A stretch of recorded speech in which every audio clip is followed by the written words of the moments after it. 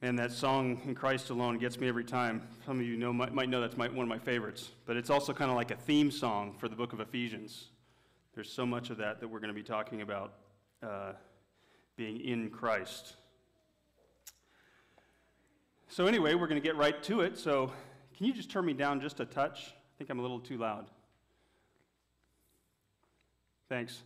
Get right to it. So first thing is that I want to talk about is the Bible. The Bible is a precious book, is it not? It's the most valuable book to ever be produced. I mean, it's precious, most of all, because it's the very words of God himself. Men and women have died for this book. People have gone through extraordinary lengths to get this book into people's hands all over the world. But it's not just the Bible in general that I'm talking about being valuable and precious.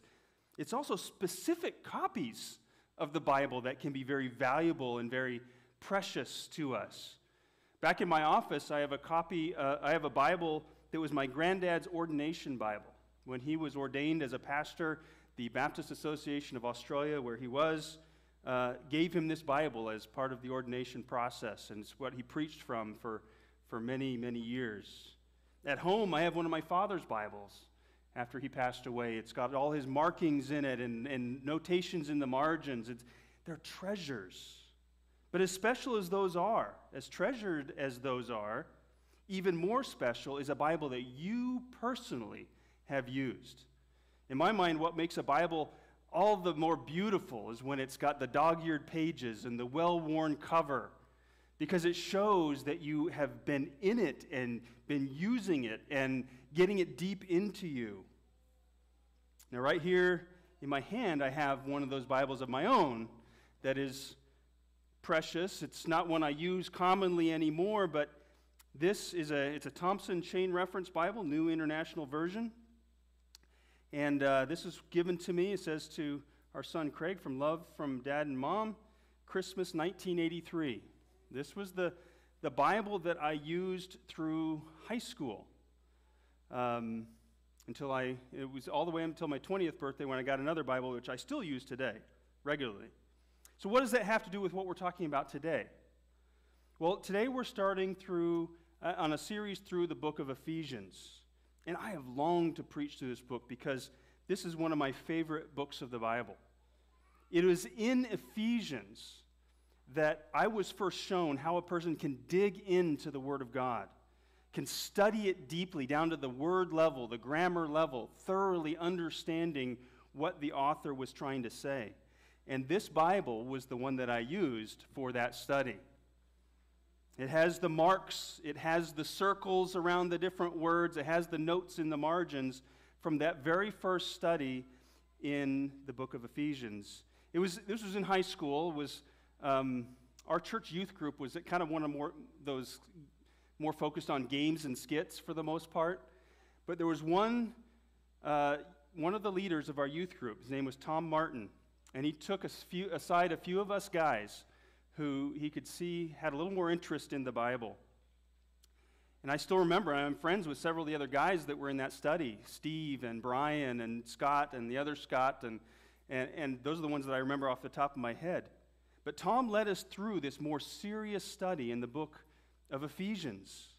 And that was the beginning for me of understanding how you could dig deeper into the Word of God and understand more clearly and more precisely what the passage is saying.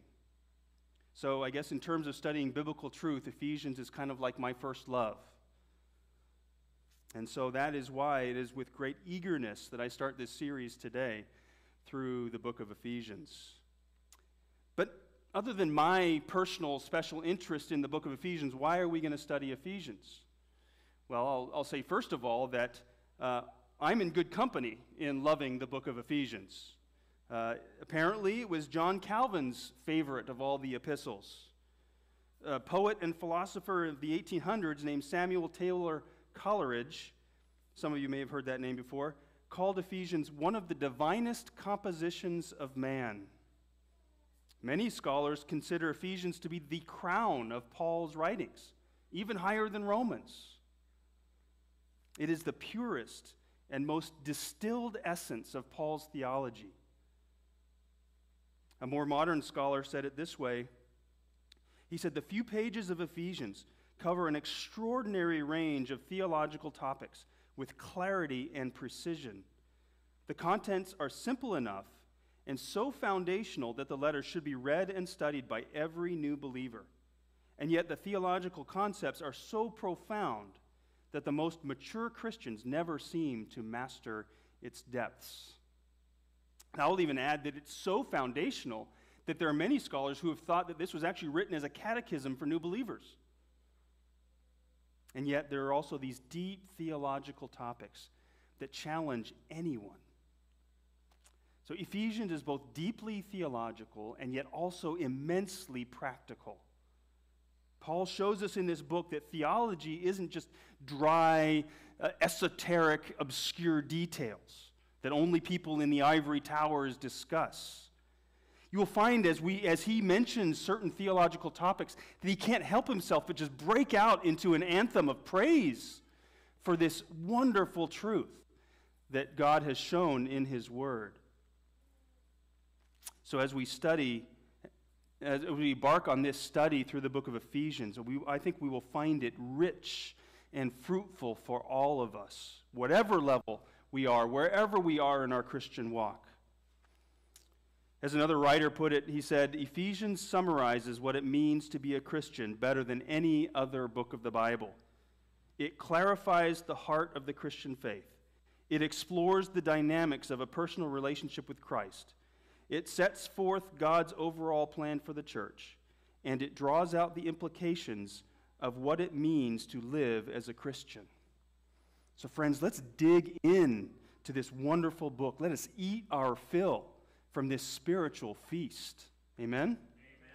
So let me just pray, because I want to pray right now, just as we start into this study in Ephesians.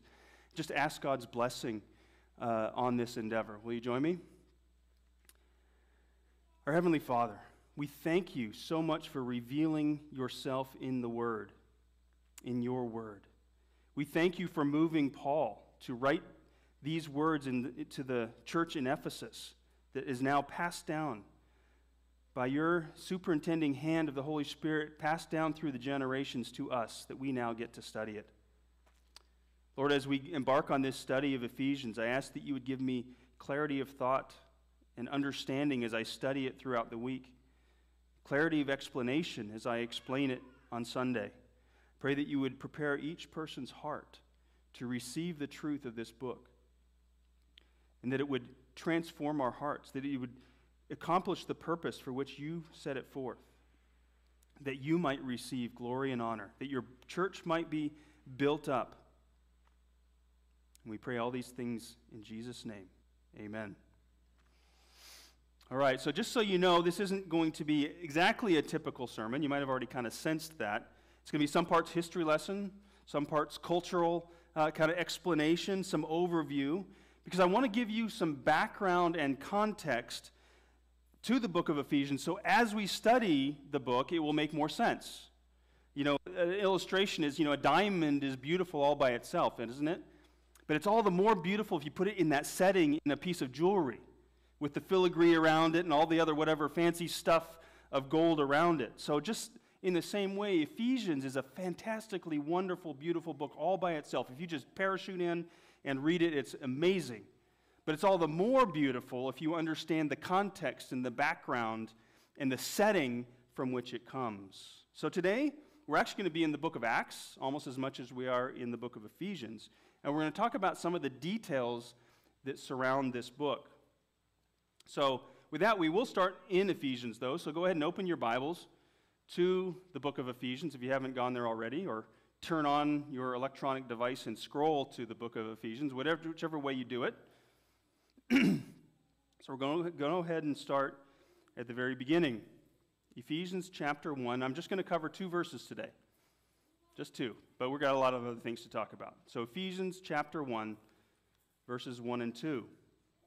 This is the word of the Lord. Paul, an apostle of Christ Jesus by God's will, to the faithful saints in Christ Jesus at Ephesus.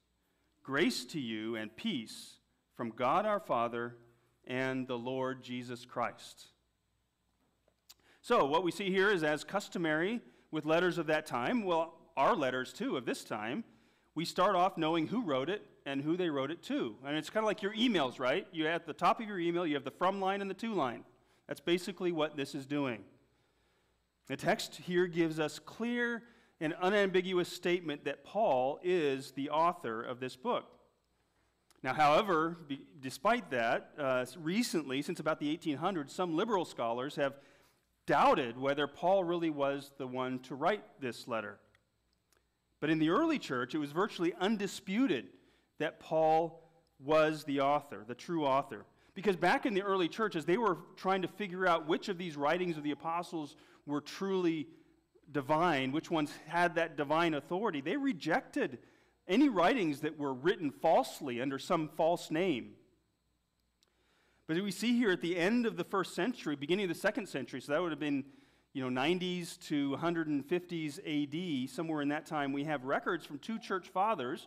One's name is Polycarp, and he was actually a disciple of the Apostle John. The other one's name is Clement of Rome, who lived, he overlapped with Paul and Peter. He probably would have known them, or at least known directly of them. They both, in their writings, quote from the book of Ephesians as Holy Scripture. They wouldn't do that if it was written from a false author. Later in the second century, later 100s AD, other church fathers like Irenaeus, Clement of Alexandria, Tertullian, they quote from Ephesians and explicitly name Paul as the author. So we have no reason to doubt that Paul really is the one who wrote this letter. Now, so he wrote it from prison. He wrote it during his first Roman imprisonment, which would have been about 60 to 62 AD. Somewhere in that span was when he was probably in prison there. This was the same time period that Paul wrote Philippians and Colossians and Philemon, so we call those the prison epistles because they're thought to have all been written at the same time from prison. Now notice some things that Paul says about himself right here in the greeting. First of all, he says, an apostle of Christ Jesus. The word apostle is used several different ways in the New Testament. In its broadest sense, it would mean something like just a delegate or an emissary. We might say a missionary, someone sent for a specific purpose. I mean, churches even sent apostles. In Philippians 2:25, Epaphroditus is called an apostle of the church of Philippi. They sent him to Paul to bring a contribution to him. In 2 Corinthians 5:23, the people who were from some of the churches in Greece who were going to go with Paul to take a monetary contribution to the church in Jerusalem were called apostles of those churches. So there are little a apostles, if you will, that we see in the New Testament. And of course, in a more narrow and specific sense, we have the 12 disciples, the 12 apostles. These are men who were chosen by Christ himself to accompany him during his ministry and to be witnesses after his resurrection and his ascension. These ones, we would say, have the office of apostleship. They're big A apostles, if you will. And Paul here in this letter is claiming that sort of authority, the authority of an official delegate of Jesus Christ himself, where his words carry the authority of Christ. That's what he's saying here. He's not just any old apostle. He's not just an apostle of a church. He's not a little a apostle. He is a capital A apostle, a delegate of Jesus Christ himself. He was commissioned and sent by Jesus himself for spreading the gospel among the Gentiles. So we know this. He was not made an apostle by the 12 or by any other person. He was made, as he says right here in the text, by God's will, he was made an apostle. Paul makes this very clear in another letter, in his letter to the Galatians, where his authority was in question. He says, Galatians 1:11 and 12, he says, "For I want you to know, brothers and sisters, that the gospel preached by me is not of human origin. For I did not receive it from a human source, and I was not taught it, but it came by a revelation of Jesus Christ, directly from Christ himself." Later in verses 15 and 16 of that chapter, Paul says that when God called him on the road to Damascus, He didn't consult with anyone. He says he didn't go up to Jerusalem to be validated by those who were already apostles. He says he was taught and commissioned directly by Jesus Christ. So what Paul is saying here in this letter to the Ephesians, he's reminding them of his authority. He's reminding them that he is a delegate, a specific commissioned official, if you will, of Jesus Christ himself. So the authority with which he speaks is with God's words, with the words of Christ. So we need to be reminded of that as well. We need to receive these words as Paul is giving them as the words of God himself. Just like he's telling the Ephesians, he's telling us. These are God's words. So that's how we need to receive them. Now the second part of the first verse of Ephesians here says that the letter is to the faithful saints in Christ Jesus at Ephesus. Now you need to know when Paul is saying this, he's not distinguishing between faithful saints and unfaithful saints, and oh, by the way, I'm only writing to the faithful ones. That's not what he's saying here. Probably a better way to render this phrase in English would be to say, to the saints in Ephesus, that is, or in other words, the believers in Christ Jesus. He's saying the saints are the believers in Christ Jesus. See, a saint is not a special class of person, like the Catholics like to tell us. It's a word that Paul commonly uses to just describe regular believers. It just means, literally means set apart for God. You are his. You belong to him. So if you have put your trust in Jesus Christ as your Lord and Savior, you are a saint. That's what Paul is talking about to these Ephesians. He would say that to us. You are a saint, and this letter is to you. So this letter is written to the church, to the community of Christ, if you will, in Ephesus, probably in and around Ephesus, in the surrounding area. Now you need to know a little bit about Ephesus. So I'm going to tell you a little bit about Ephesus. Ephesus was like, I don't know, the Los Angeles of the region.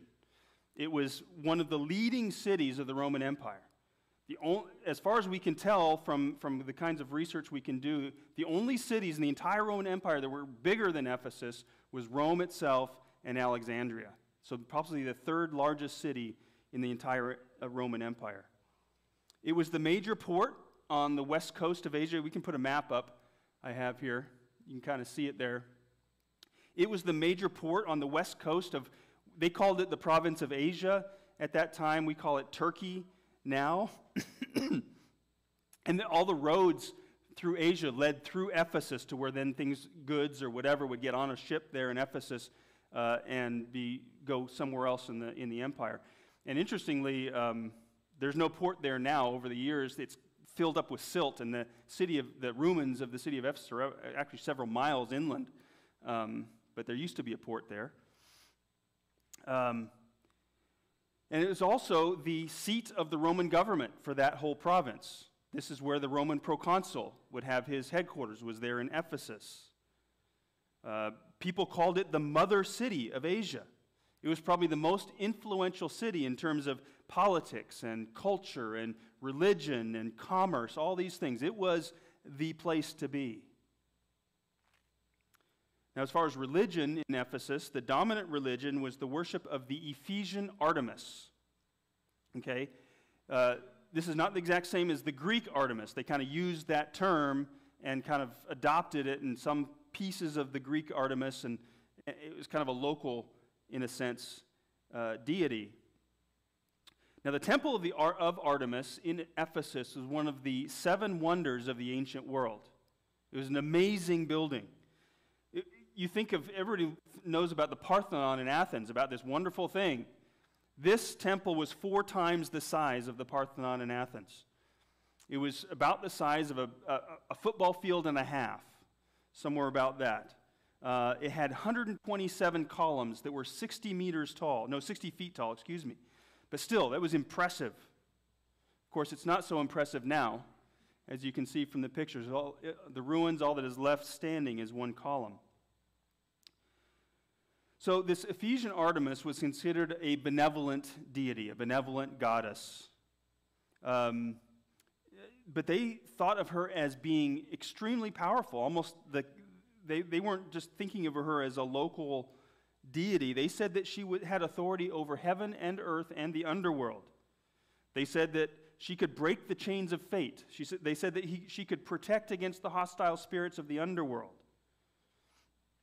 Now, it's interesting, archaeologists, you can see there, have found a number of the statues or idols of this Ephesian Artemis. And just so you know, the bumps around the chest region are now generally thought to be representative of leather pouches called cursa.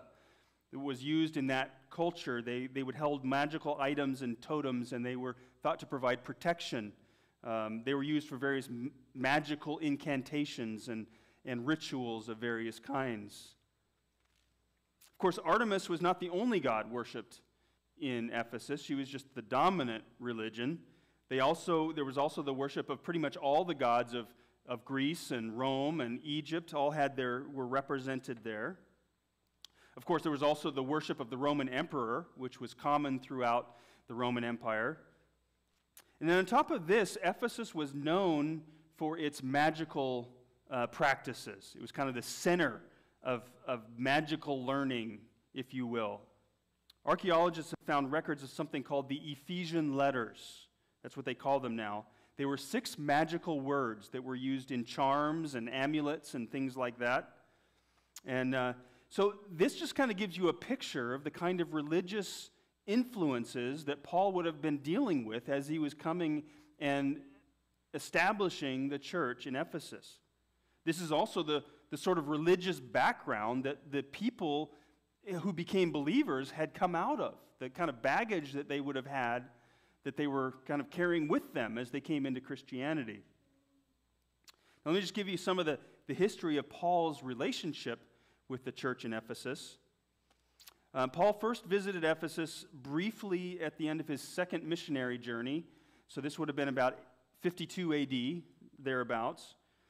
He left his friends Aquila and Priscilla there in Ephesus. He had met Aquila and Priscilla in Corinth during his ministry there. They were tent makers, the same as him, and so they kind of worked together, and then they supported him in his ministry. But then when he left Corinth, they came with him, and when he stopped off in Ephesus, they stayed there.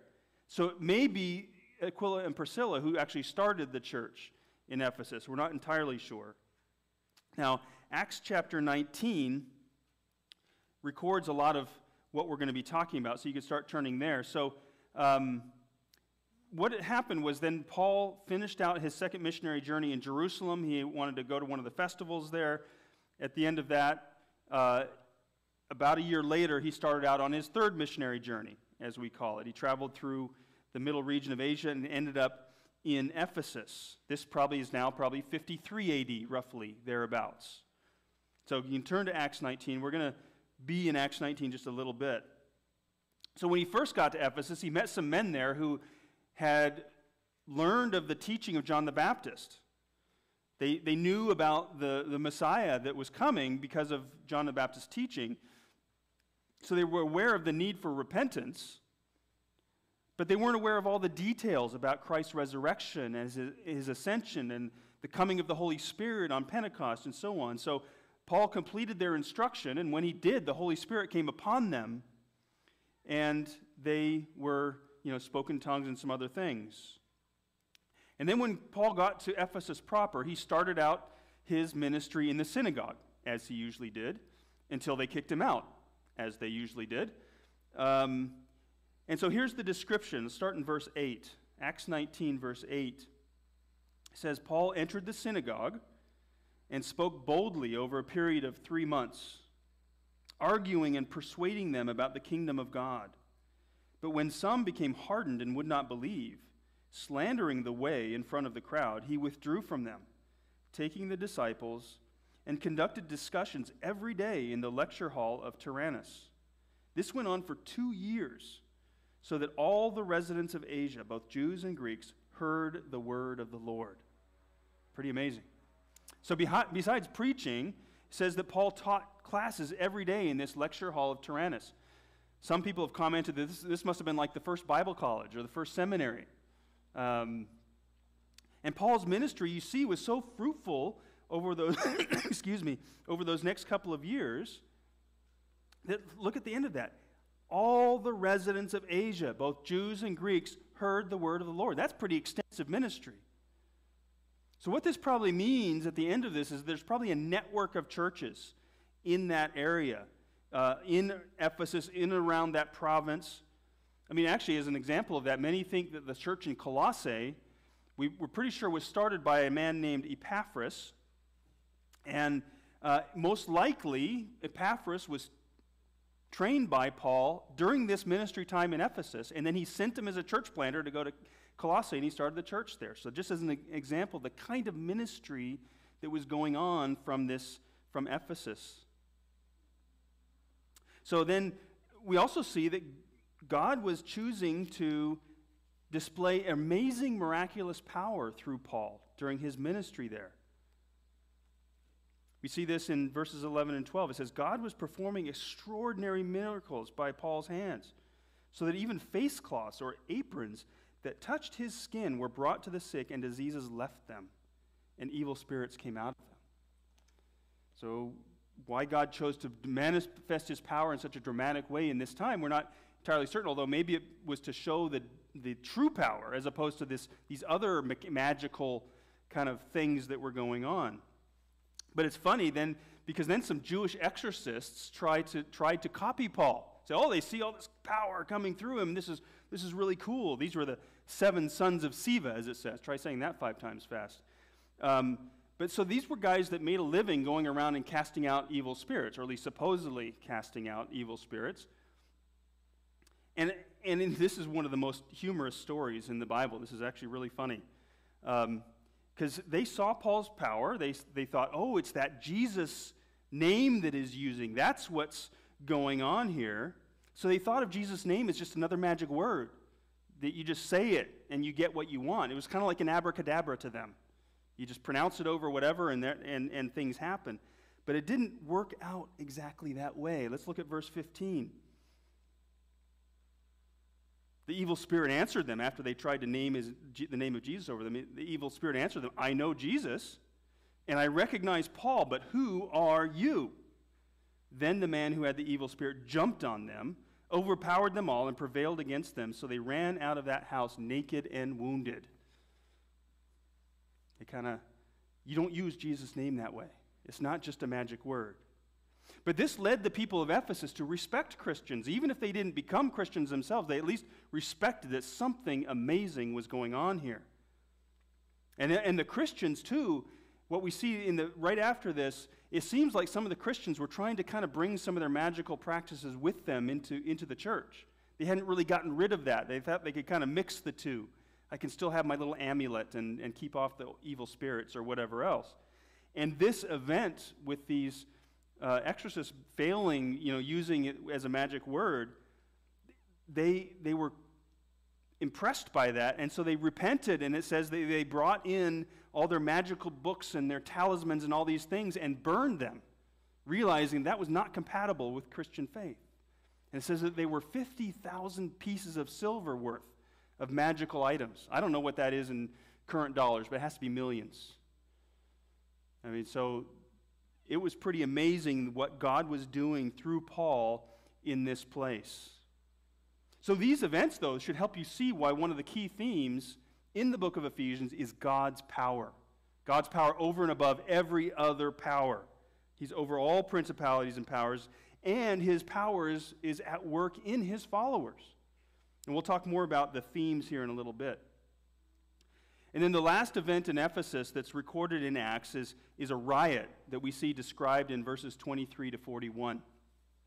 See, Paul's preaching had had such an effect in Ephesus and in that surrounding area that so many people had become Christians that people weren't worshiping Ephesian Artemis anymore. And these craftsmen who kind of made their living from making little trinkets and little shrines and little souvenirs for those who came to the temple and all those kinds of things, they made their living from that. People weren't buying them anymore. So they were actually losing money. And so they held this riot. And they filled the amphitheater at Ephesus, it says. This went on for hours. I got a picture of the amphitheater in Ephesus as well. Still there in the ruins. So they just filled this place and were just shouting for hours.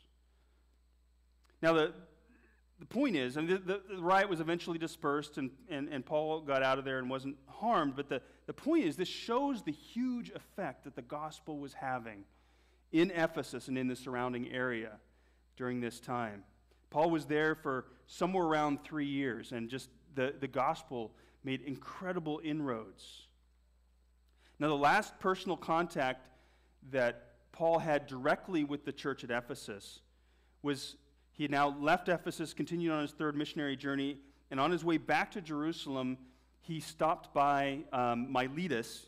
You could actually, I don't think it shows Miletus on the map that I have on there, but it's just not far from Ephesus on the coast. And he called for the elders of the church in Ephesus to come meet him there in Miletus. And this is what he says. This is in Acts chapter 20, verse 21. Verse 20 and 21 I want to read.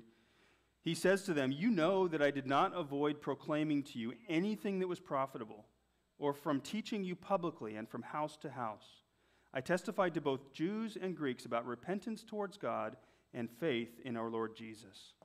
And I just bring that up just to show you how personal, how thorough was Paul's ministry in Ephesus. Then he later in that same talk with the elders, he warned them that false teachers are going to come. You need to be careful. You need to be vigilant because false teachers are going to come into this church. And in fact, some of you, even among you elders, will arise false teachers who will try to lead away the church after them. Now, when we come to the letter to Ephesus, it seems like that hadn't happened yet, because what we'll see in there, that was probably about 6 or 7 years later after this that he wrote the letter to the Ephesian church. And we don't see him like going after false teachers. He's not directly opposing any sort of false teachers. So it seems like those false teachers had not arisen yet. However, when in 2 Timothy, Paul wrote a letter to Timothy. In that letter, he's sending Timothy to Ephesus to go deal with false teachers who had risen up. This is probably 2 to 3 years after he wrote the letter to the Ephesian church. So what he had predicted, what he had warned those elders about, had happened at that point, and he was sending Timothy as his kind of special delegate to go deal with these false teachers that had risen up. So now, that's kind of Paul's history with the Ephesian church. Now with all this extensive history that Paul had with the church in Ephesus, some people have asked, why is there a lack of kind of personal information and kind of relational warmth in this letter? I mean, like you see in Philippians, for example, really personal. With this 3 years with this church and all this time, why isn't it not more personal? And why does Paul say things like in Ephesians 1:15, where he says, since I heard of your faith in the Lord Jesus and your love for all the saints? That makes it sound like he didn't really know them, right? Well, I think the easy explanation is that it had been 6 or 7 years since Paul had been there. There had been a lot of new converts, a lot of more people becoming believers and being added to the church at that time, and they didn't know Paul, and he didn't know them. So he may have known some of the key figures, the core people, but not the majority. And probably also this letter was intended as a circular letter. In other words, it was intended to be read at numerous congregations around the city of Ephesus and around that province, which would lead it to be a little less personal. So that kind of covers the historical, cultural context behind the book of Ephesians. Now I want to go back to the letter itself. I want to talk about why did Paul write this letter? What's his point? What's he trying to get across?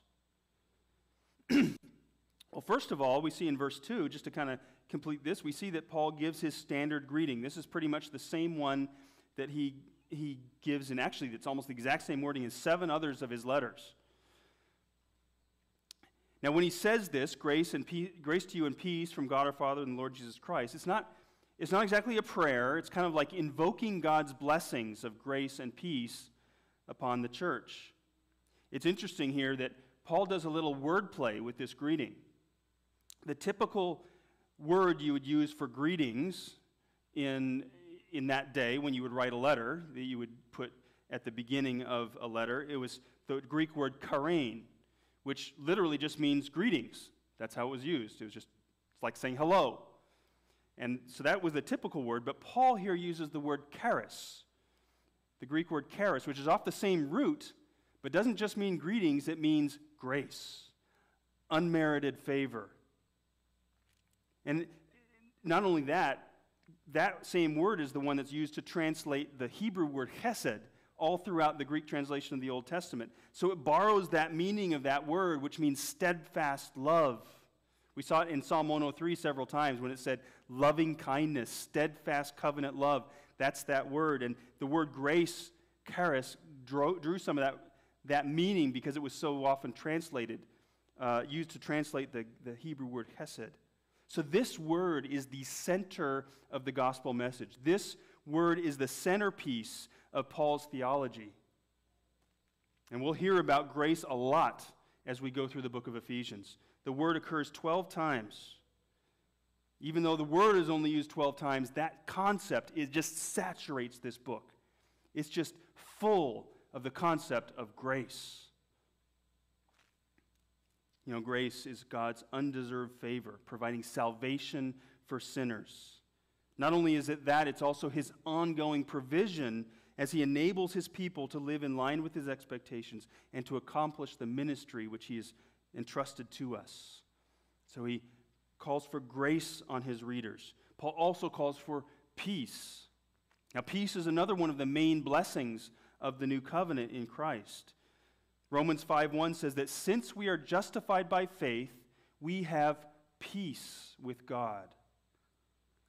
See, before we were enemies, we were rebels, but now in Christ we have peace. Also in Philippians 4:7 it says that when you put your full trust in God, when you pour out your prayers to him in thanksgiving and requests, then it says the peace of God which surpasses understanding will guard your hearts and minds in Christ Jesus.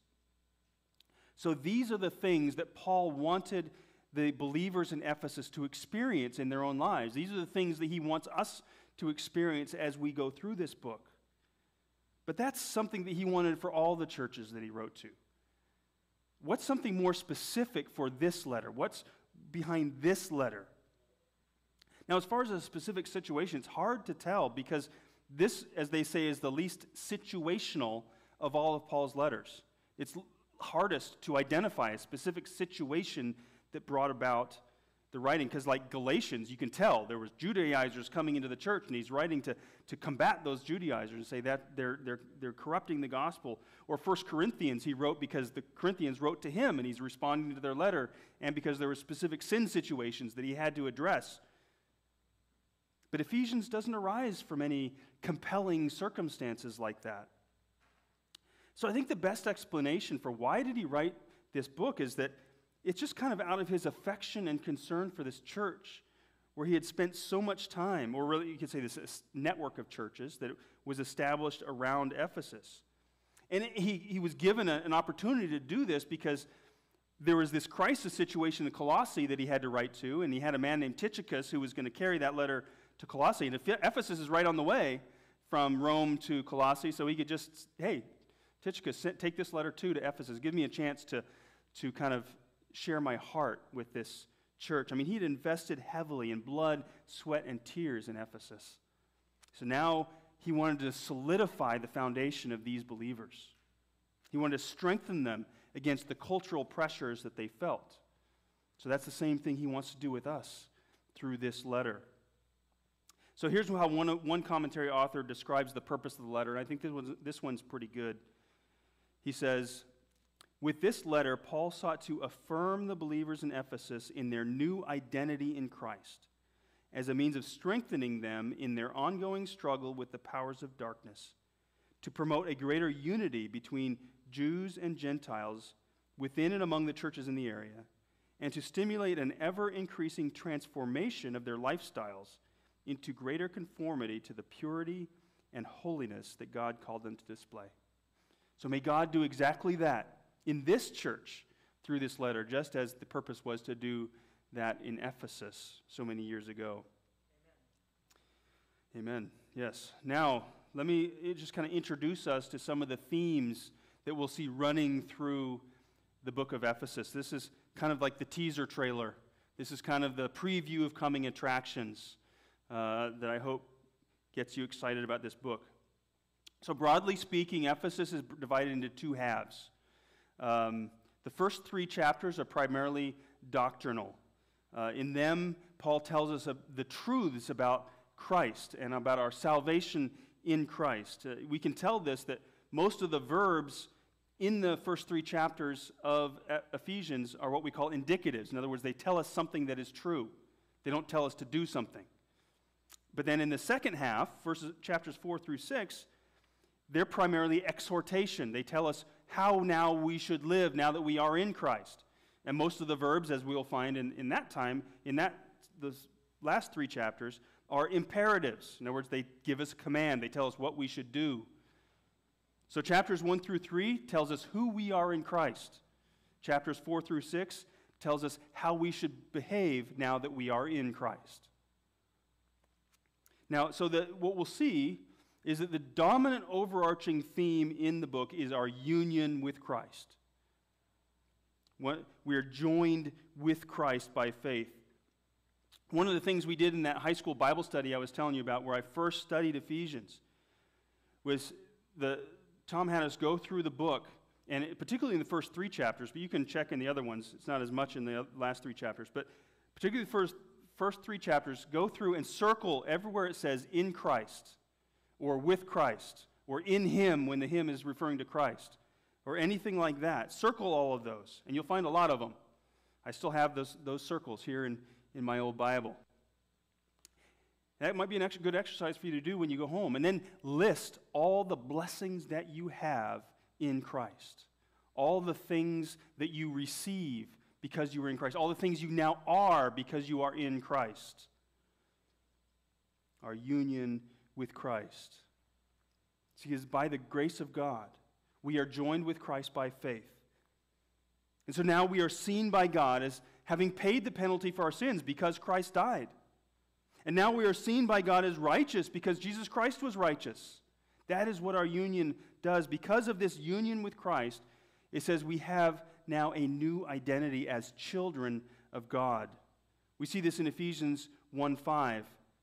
Adopted as sons through Jesus Christ. So because of this, we now have an inheritance. We are co-heirs with Christ. And it says we are given the Holy Spirit as a seal of our family ties now in Christ, which is a guarantee of our inheritance. It says then later in chapter 2, verse 1, it says that we were dead, but now by our union with Christ, we are made alive in Christ. Verse 5. It says we are saved from the wrath of God by the grace of God through faith in Jesus Christ.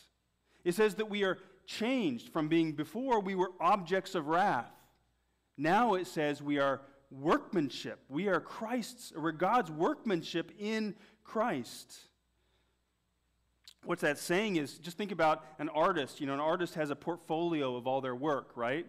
They have all the different sculptures or paintings or whatever it is that they've done, but they have one piece that is their pride and joy. This is the one, if anyone wants to see what is the greatest example of your work, this is the piece they show them. That is what that word means, workmanship. We're the show-off piece. The one God says, look at my work. That's what it's talking about. We were objects of wrath, now we are His workmanship. That is what we have become by virtue of our union with Christ. And then in the second half of the book, Paul exhorts us now to behave like Christ. Since we are united with Christ in who we are, now we need to be like Christ also in how we conduct ourselves. Like he says in chapter 4, verse 17, he says, no longer live as the Gentiles live in the futility of their thoughts. So he's saying you need to get rid of all those behaviors that characterized who you were before. You need to take them off, he says, like they were an old filthy set of clothes. And it said you need to put on the new self, he says in verse 24.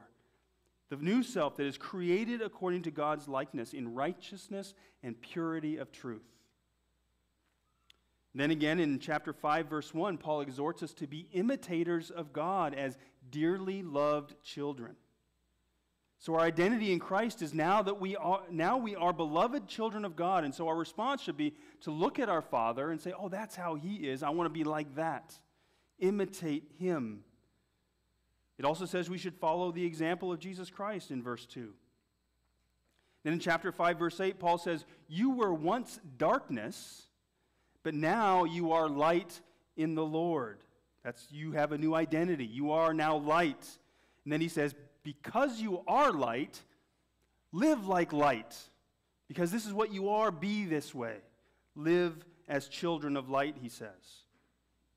And then everything that Paul says in those passages about husbands and wives, about parents and children, slaves and masters, that is just going into more detail, describing what it looks like to live out this new identity that we now have in Christ. So it has been well said that Ephesians is all about identity formation. You know, in the Marine Corps, we have boot camp. That's all about identity formation. The drill instructors are beating it into the recruits' heads. This is what it looks like to be a Marine. You are now a Marine. It's forming that identity in them. Well, Ephesians is not boot camp exactly, but it's identity formation in that same way. This is what it looks like to be a Christ follower. You are a Christ follower. You are in Christ. This is what it looks like now to live that way. Another theme in Ephesians, like I mentioned before, is the power of God. We see this flow through in several places. This was to remind the Ephesians that the God that they serve is more powerful than any of those gods that they used to serve, and more powerful than any of those spirits they used to try to conjure up with their magical arts. He was more powerful than the Roman emperor, more powerful than anything else. It's interesting, Paul prays in Ephesians 1:19. He prays that the Ephesians would come to know this power. He says in Ephesians 1:19, I pray that you might know what is the immeasurable greatness of His power toward us who believe, according to the mighty working of His strength. Just notice all the terms piled up in that prayer for the Ephesians. Immeasurable, greatness, power, mighty, strength. And then Paul goes on to describe how this power worked in verses 20 to 23. He said it worked by raising Christ from the dead. That's the kind of power he's talking about. By exalting Christ, verse 21, far above every ruler and authority and power and dominion and every title given, not only in this age but in the one to come. That's the power we're talking about. And then this theme of power pops up again in chapter 3. This is Paul's second prayer for the Ephesians. He says this in chapter 3, verse 16. He says, I pray that He may grant you, according to the riches of His glory, to be strengthened with power in your inner being through His Spirit. And then he praises God this way, verse 20. Now to Him who is able to do above and beyond all that we ask or think, according to the power that works in us. So the incredible magnitude of God's power that we've just talked about, and that is the power that works in us.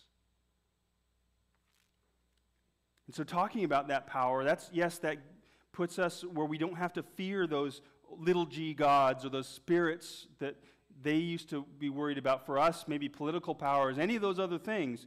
But it is also that power that works in us to enable us to live the life that He calls us to. Chapters 4 through 6. He's not saying just do that in your own strength. He's saying this power works in you to do these things that I'm calling you to do. And then at the end of chapter 6 comes the well-known passage about the armor of God, which continues that theme of power. Starts out this way, verse 10, chapter 6, verse 10, finally be strengthened by the Lord and by His vast strength. And then it describes the armor through which we stand against the hostile powers of darkness. And it ends this way in verse 18. Pray at all times in the Spirit with every prayer and request. Stay alert with all perseverance and intercession for all the saints. And in verse 19, pray. And in verse 20, pray. Why? Because prayer is how you connect to the power of God. Because the power isn't yours, the power is God's. And by praying, you ask Him to demonstrate His power through you in your life and those kinds of things. It is His power.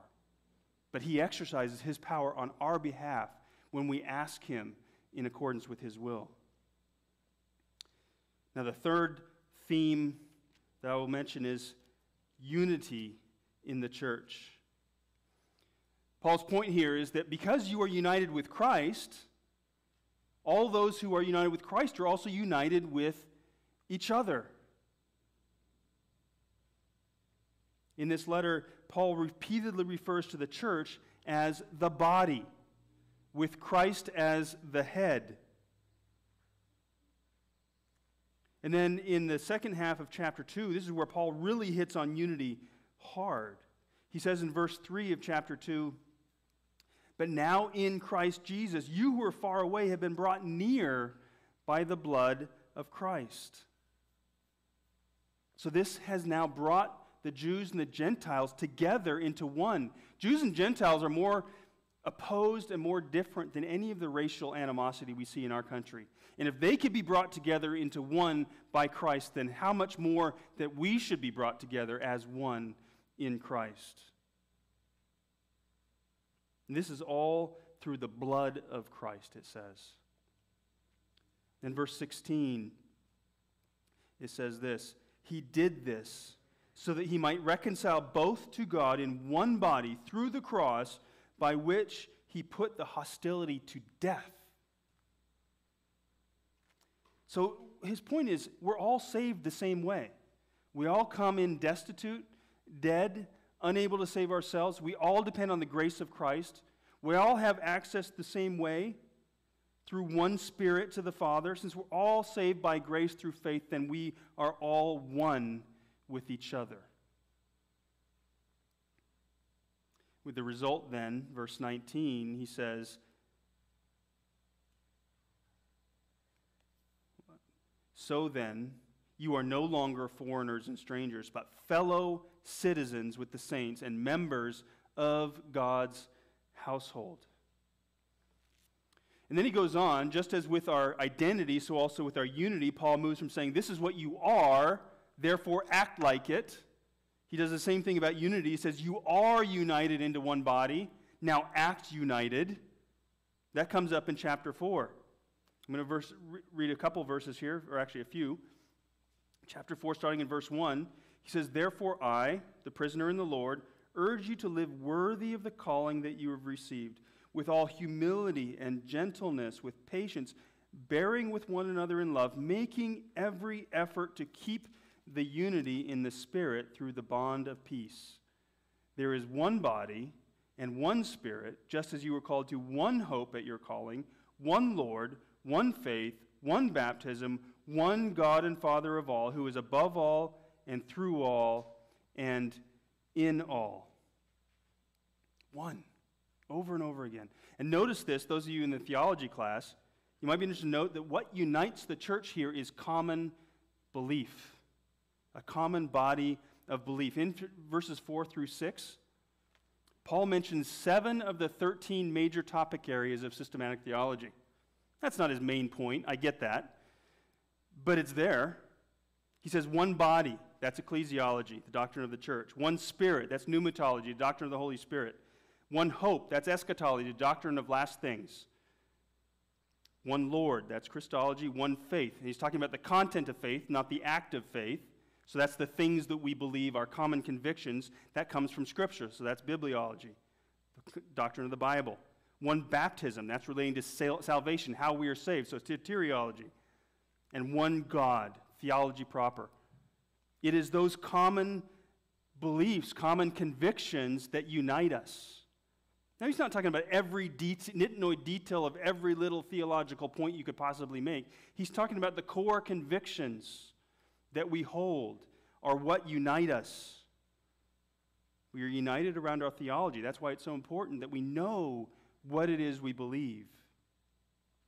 And then through the latter part of chapter 4 and into chapter 5 and 6, Paul describes the kinds of behaviors that promote unity. He talks about not lying, not stealing, speaking words that build people up. He talks about kindness and compassion and forgiveness and mutual submission to one another within the church, properly ordered family relationships, all the rest. He says, if you act in all these ways, that will promote unity in the church. So in this book, I hope you are seeing that Paul will teach us what it means to be a Christian. He'll teach us what it means to be part of a church. And I hope in just this little bit that this has whetted your appetite for what is going to come in this series. We're going to see that we are united with Christ by faith in his atoning death on the cross. We have an entirely new identity now. We are children of God. And we share that identity with all others who are united with Christ by faith. So we are joined with Christ. We are joined with each other. And since we have this new identity, we've been called now into the family of God. Therefore, we must live worthy, as he said, of the calling which we have received. And all the while depending on the power of God that is at work in us. And why do we do this? So that God might receive all the glory in Jesus Christ. Amen? All right, let's pray. Heavenly Father, again we thank you. All these amazing blessings that you have given to us. Your word says that you have blessed us with every spiritual blessing in the heavenly places in Christ. Every spiritual blessing. We who were once enemies and strangers have now been blessed as children of God. We can do nothing but thank you and worship you and offer our lives to you. Lord, we pray that you would give us soft hearts to receive the truth of your word, that you would help us to depend on your power to live out the truths that you show us in this word, in this book. Lord, build us up as individual believers and as a church so that you might receive honor and glory. It's in your name we pray. Amen.